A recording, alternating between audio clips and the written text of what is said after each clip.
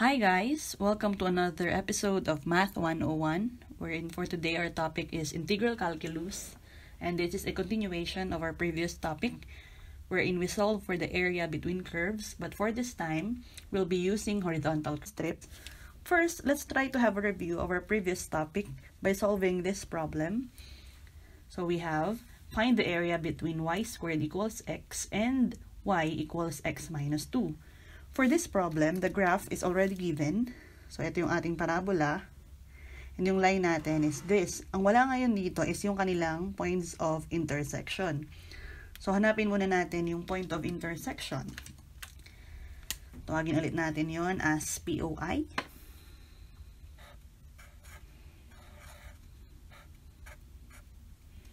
So, paano ba natin isa-solve yung point of intersection?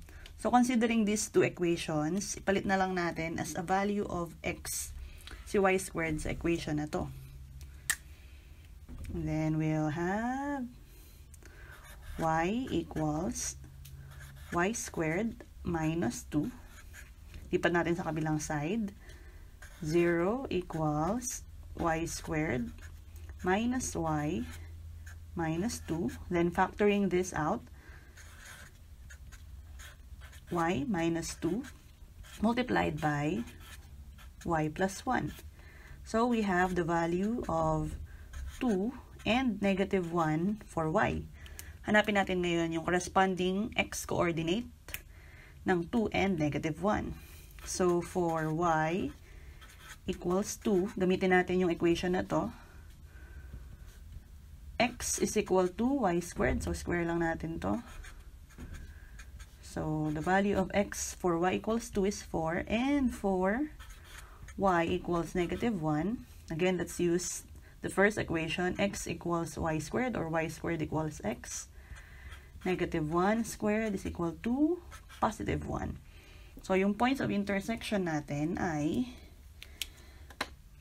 this point is 1, negative 1. And this one is 4, positive 2. Okay. So, gaya ng ginawa natin last time, kukuha lang tayo ng representative vertical strip natin. So, tignan natin yung ating graph. So, let's say kumuha ako ng representative strip dito. So, vertical strip yung gagamitin ulit natin. And again, the width will be dx. So, check natin ano. Ito bang representative vertical strip natin na to ay consistent na maire-represent yung ating kinukuhanan ng area. So, ito yung area na kukuhanan natin. Ito yung ating representative curve, representative na vertical strip. So, check natin ano. So, mula rito hanggang dito, na-represent niya, no? Tama. Same yung y upper with the y lower. Kaya lang pagdating dito, yung y upper natin, same pa rin sa kanina. Kaya lang, yung y lower, iba na. Kanina ito, yung curve na to. Pagdating dito, yung line na y equals x minus 2, yung ating y lower. So, paano ang gagawin natin pag ganon? Ang gagawin natin, gagamit tayo ng dalawang representative na vertical strip, and meaning, dalawa rin yung ating magiging integration. So, i-add lang natin yung integral nun. And we're considering two limits dito. Yung una, from this point up to this.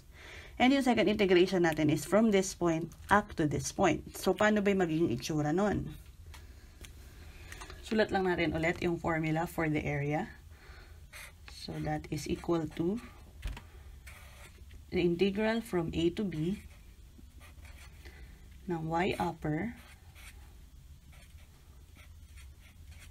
minus y lower times dx.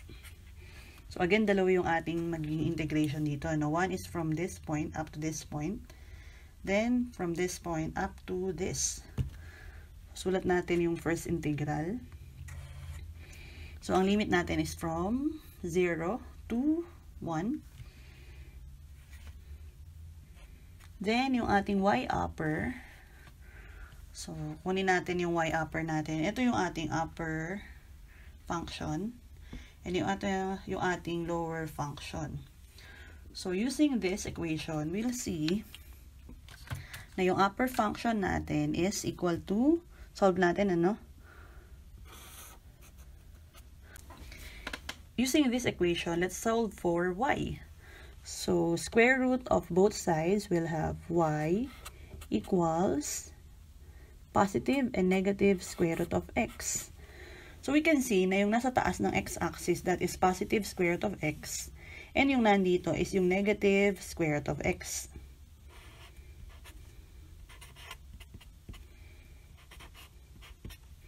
So, ito yung nasa taas na to, positive lang siya, no? So, y upper is positive square root of x minus negative square root of x dx plus yung second integral natin. So, mula dito sa point na to, 1 up to the point 4, y upper, ito. So, again, that is positive square root of x minus y lower. So, rearrange lang natin to, or actually, ito na pala yun, x minus 2 dx. Then, let's simplify this. This is equal to 0 to 1, 2 square root of x dx plus the integral from 1 to 4 ng square root of x minus x plus 2 dx. So, gamitan ulit natin ang power rule. Recall na yung square root of x equal din yun sa x raised to 1/2. So, pag ito integrate natin, we'll have, so labas lang natin yung constant na 2 multiplied by x raised to 1/2 plus 1 is 3 over 2 divided by 3 over 2 evaluated from 0 to 1 plus yung integral nitong function na to, or that is just x raised to 3 over 2 divided by 3 over 2 minus x squared over 2 plus 2x evaluated from 1 to 4. Then, isubstitute lang natin yung 1 dun sa value na x minus, substitute natin yung 0. Then, for this, ganun din yung gagawin natin. Simplify lang natin yung equations na nakuha natin. Then, we'll have, so 2 divided by 3 over 2 is just 4 over 3 x raised to 3 over 2. Then, evaluate natin from 0 to 1 plus 2 over 3 x raised to 3 over 2 minus x squared over 2 plus 2x evaluated from 1 to 4. So, substitute lang natin yung values ng x. So, 1 muna. Minus, palit natin yung 0. And we'll just see na equal lang yon sa 0. Plus 2 over 3 times 4 raised to 3 over 2. Minus 4 squared over 2. Plus 2 times 4 minus, palit natin yung 1, 2 over 3 times 1 raised to 3 over 2 minus 1 squared over 2 plus 2 times 1. So, writing that, we have 4 over 3 minus 0. So, di ko na isusulat. For this term, we'll have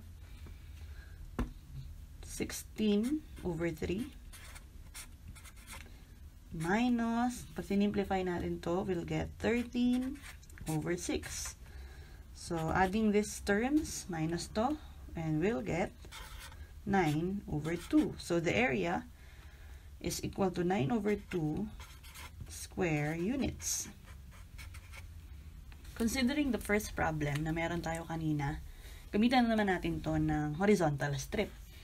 So, gaya nung vertical strip, same lang siya, no? Para tayong kukuha ng isang rectangle as a representative strip.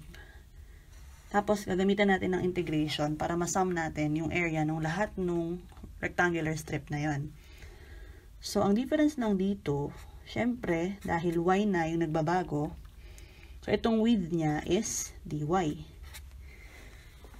Tapos, yung left and right, so parang pag kinonsider nyo isang point na to, syempre meron siyang x and y coordinate, ito meron din siyang x and y coordinate. Para makuha natin yung width na to, paano natin gagawin yun? So, ima-minus lang natin yung x nito minus sa x nito. Or basically, to find the area using horizontal strip, we'll use this formula. So, that will be x on the right minus x left, that is the width, multiplied by the height, which is dy, from A to B. Take note na yung A to B natin dito is yung nandun na sa y-axis.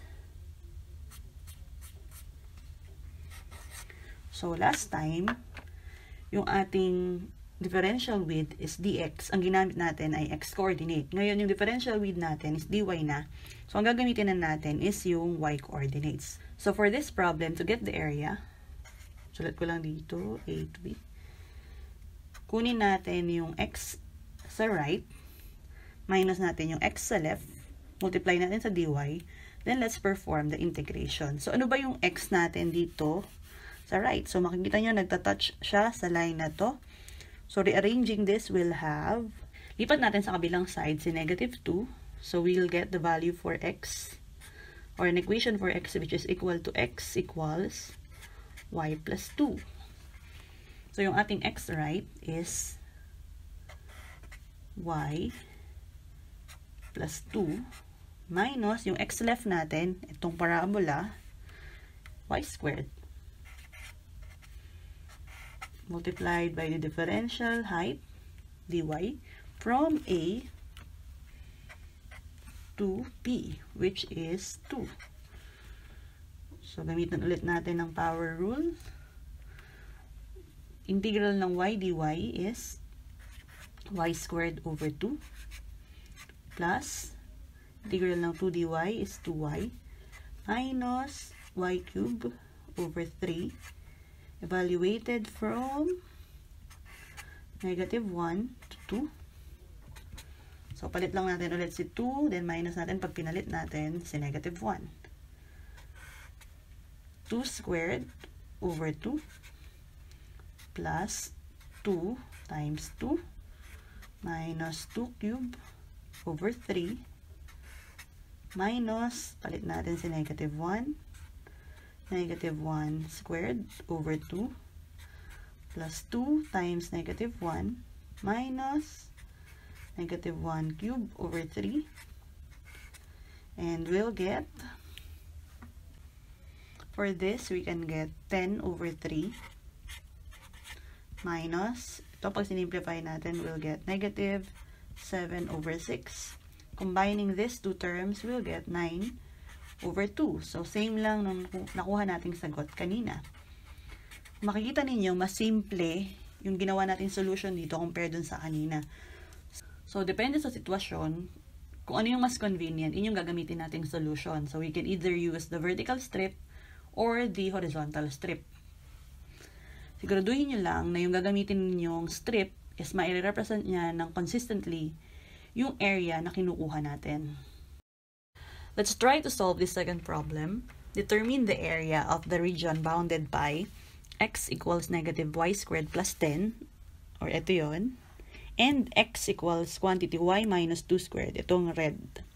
So, yung area na kukuhanin natin ay ito. So, una, decide muna tayo. Ano ba ang gagamitin natin? Vertical strip ba or horizontal strip? So, let's try kung vertical strip gagamitin natin. So, sulat natin dito, no? Try lang natin i-imagine. Ito yung ating vertical strip.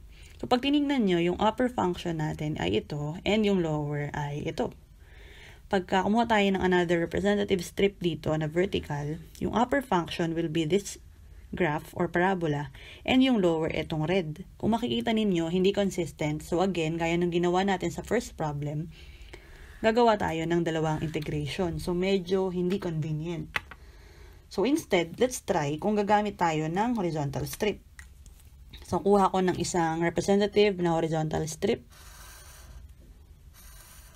with a vertical or differential height na dy. Check natin kung ito bang horizontal strip na to is consistent para doon sa buong area. So, mula rito, right function minus left function, consistent, hanggang dito, so consistent, ano? Kaya ang gamitin na lang natin is isang horizontal strip. So, to get the area, that is just equal to the integral from A to B ng x on the right minus x sa left times the differential height na dy. So, expand ko lang muna to para na lang i-substitute natin. And we'll have y squared minus 4y plus 4. So, sulat natin siya dito. Integral ng yung ating x sa right is yung violet or negative y squared plus 10 minus yung x sa left, ito no yung red, or that is y squared minus 4y plus 4 times dy. So, dahil dy ito, yung ating limits ng integration ay yung y-coordinate din. Or, that is from negative 1 to 3. So, simplify lang natin to. Negative y squared minus y squared, that is negative 2y squared. 10 minus 4 is positive 6. Minus negative 4y, or that will become positive 4y dy. So, integrate na natin to. And we'll have negative 2y cubed over 3 plus 6y plus 4y squared over 2, or 2y squared evaluated from negative 1 to 3. So, substitute natin to. And we'll have negative 2 times 3 cubed over 3 plus 6 times 3 plus 2 times 3 squared minus, pag pinalit natin yung negative 1, negative 2 times negative 1 cubed over 3 plus 6 times negative 1 plus 2 times negative 1 squared. So, simplify lang natin to. And ang makukuha natin is 18 minus these terms. And we'll have negative 10 over 3. So, combining these two terms, ang makukuha nating area is 64 over 3 square units. So, makikita nyo ulit dito na mas convenient kung gagamit tayo ng horizontal strip. So, yun lang. Pilingan nyo ulit. Huwag kakalimutang mag-like and subscribe. Bye!